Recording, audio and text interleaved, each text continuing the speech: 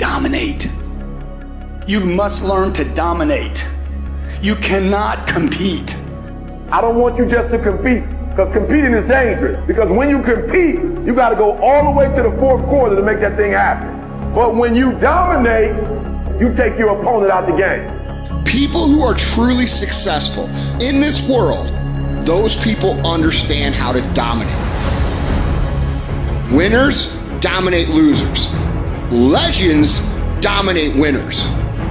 And your mentality on this earth should be that you want to dominate winners. Who gives a shit if you beat up on all the losers of the world? They're average and mediocre. It's an easy win. That's what makes them losers. There is no honor in that. There is no real achievement in that. If that's the case, congratulations. You might get a nice car. You might get a nice house. You might have a nice life.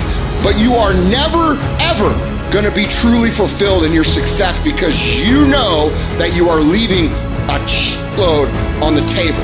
But legends feel fulfilled and happy.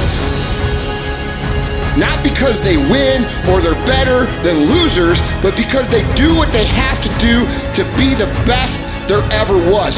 They might enjoy a nice life, but they are only truly lit up by the true mission of all dominators. And that mission is to be the best there ever was at whatever it is that you do.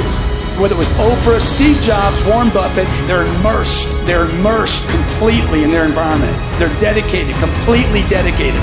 They have a total commitment. Legends don't settle for being a winner. They strive to be complete domination. Legendary. If you really truly dominate, people are going to see it. They're going to be drawn to you. They will remember your fucking name, because by dominating your life, you will make a profound impact on all of the lives around you. Just winning is not enough, but dominating people who are winning, that's something that'll leave you a fucking legacy.